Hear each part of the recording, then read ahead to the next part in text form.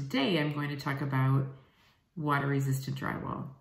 So sometimes this gets called paperless drywall. There's also a product called MGO board. I'm actually going to talk about MGO board separately because I have enough to talk about with the drywall. But you've probably heard the term green board, paperless drywall, and regular drywall.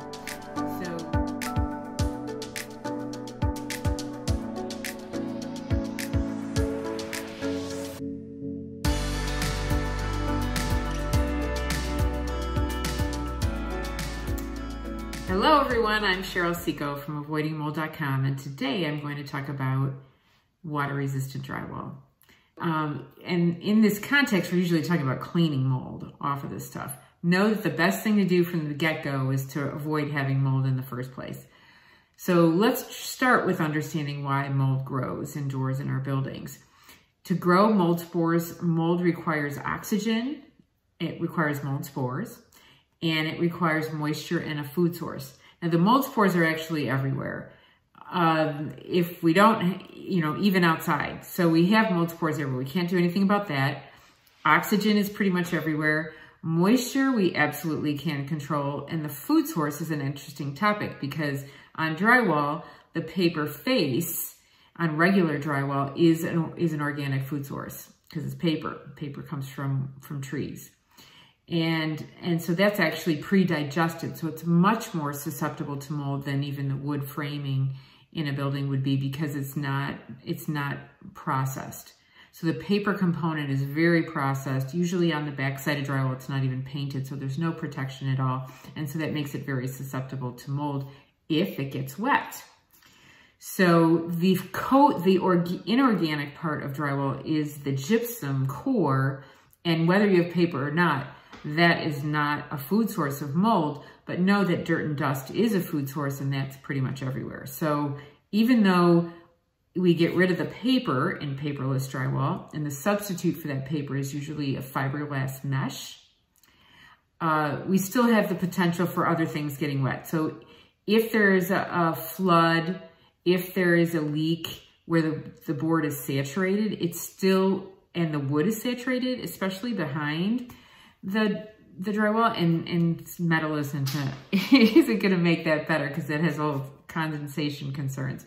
But if we just talk about if there's a source of moisture, there may be nothing we can do about it. So we do want to make sure that we stop the moisture. So to stop mold, we have two strategies. One is deny the mold spores that are everywhere the required air and moisture that it needs to survive. On traditional resistant drywall, it's usually a thicker paper, facing and backing, that is heavily saturated with a waxy substance that prevents moisture and air from getting in. That's how that works. Without this, the goal is that the mold won't take root. Now, I also want to point out that when we put up drywall, we are cutting it. So that barrier is not going beyond the cut edge, and that's where part of this starts to fall apart, even though it might have this waxy coating, thick coating.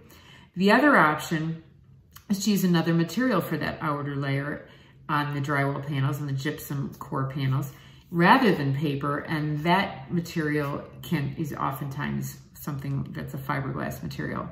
MGO board is another product that is also that kind of a cementitious core, but it doesn't have any other coating on it.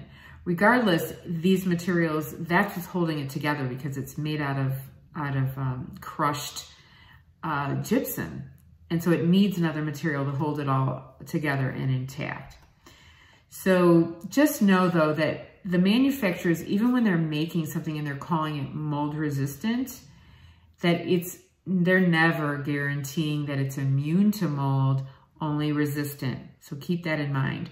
The pros of moisture resistant drywall or paperless drywall are good resistance to moisture and mold. It's pretty much the same to install and repair as regular drywall. It is notably more expensive, up to 50% more expensive. And remember, the mold prevention is not guaranteed. In fact, in most mold resistant materials have a limitation on their warranties to say that if the material gets wet, that the warranties are void, any warranties that they do have. And that goes for paint too. So we talked about the price a little bit. Obviously, these surfaces should always be kept clean because the mold can grow on the dirt on the surface or dust. That fine dust that we can hardly even see in the air can support mold growth. And also know that neither of these materials, no kind of drywall should be used as a replacement for cement board as a backing material for ceramic tile. And it's not just ceramic cement board that should go behind any kind of ceramic or Portland tile. It's also a sealant material, whether that's a coating or whether that's a fabric of some sort or a paper of some sort that's water resistant. So just know that this, I would never use any kind of drywall behind any kind of tile application. So we talked a little bit about the insulation. There's several brands. Some of the big companies are USG, National Gypsum Company, American Gypsum, Georgia Pacific. Green board is a product that used to get used a lot. It's actually being phased out.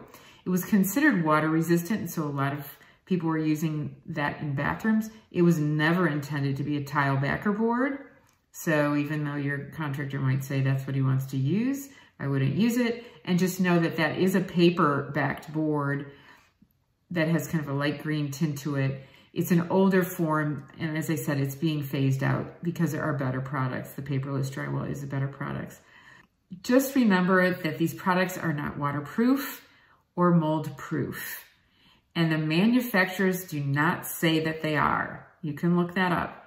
They do not prevent mold in the case of flooding, when water saturates the drywall, or when the framing is getting wet. And steel framing is not going to solve this because steel framing can be really something that has a lot of condensation and causes a lot of water. So just know that the number one thing we need to be doing is managing the moisture. But in a case where you have the ability and the budget to use some of these paperless drywall components, it may be something that is helpful for you. So I just want to talk about that and let people know about it. So if this is helpful, please like and subscribe, and I will see you on the next video. If you enjoyed this video, hit subscribe. For more free information on safe building, avoiding mold, and water damage, visit avoidingmold.com.